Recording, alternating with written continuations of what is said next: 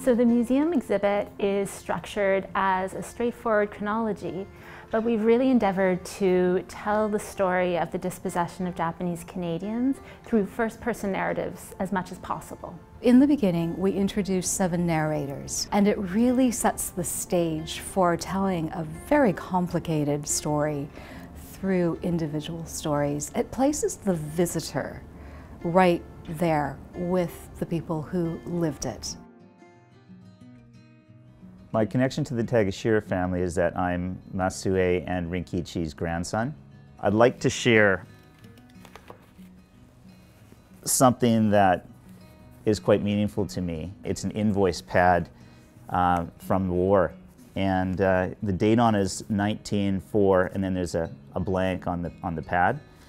And there were hundreds of these made, and of course he thought he was going to be using these, and he was quite successful, so he got a lot of them made to be used for his company. And unfortunately he wasn't able to use them because of all that happened, the hardship that took place. So I used these pads in the early 80s at university doing calculus on the back of the pads because there was space to do them. So every time I kind of used them, I thought about how hard he worked.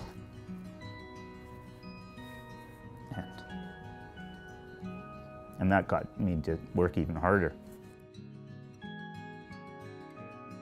When you move into the decade of administration, you'll encounter a series of case files that we've curated with the Ategi family. There's a really striking letter where they've included a map to a secret compartment that would have contained family heirlooms, and the letters to the administrators come with this very detailed map asking to please retrieve these artisanal tools. Ultimately, the letter that the Ategi family receives is that their home and boatworks had been looted. There was a promise to protect that had really been let down. When I look at that picture of the Ategi boatworks on Dyke Road, it reminds me of my childhood because I spent a lot of time there.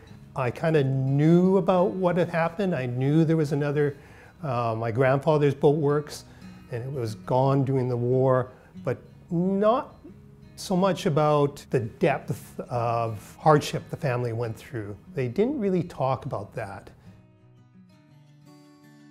My hope is that visitors take away from this exhibit a greater appreciation of the need to listen.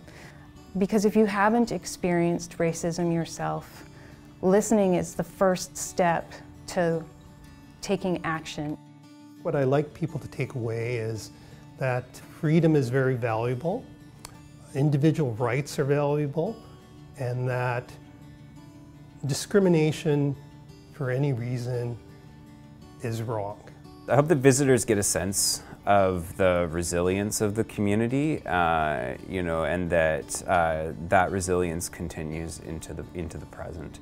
One thing that I'm really proud of in the museum exhibit is the diversity of stories. Japanese Canadians dealing with the legacy of loss and facing a difficult history, but also the descendants of the bureaucrats and neighbors of Japanese Canadians who have also lived with this story. What I hope others would learn about the exhibit and Masue's story is that it's just one story out of thousands of stories, and not just about Japanese Canadians, but about other injustices that have taken place in the world.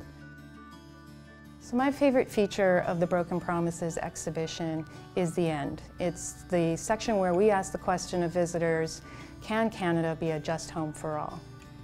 Because the exhibit is introduced through 7 narrators, 7 storytellers, and you can follow them through the exhibit, you can find this thread of continuity through even the most complex or most dense parts of the exhibit. And I'm hoping that visitors will feel that they're really walking alongside these storytellers as they go through.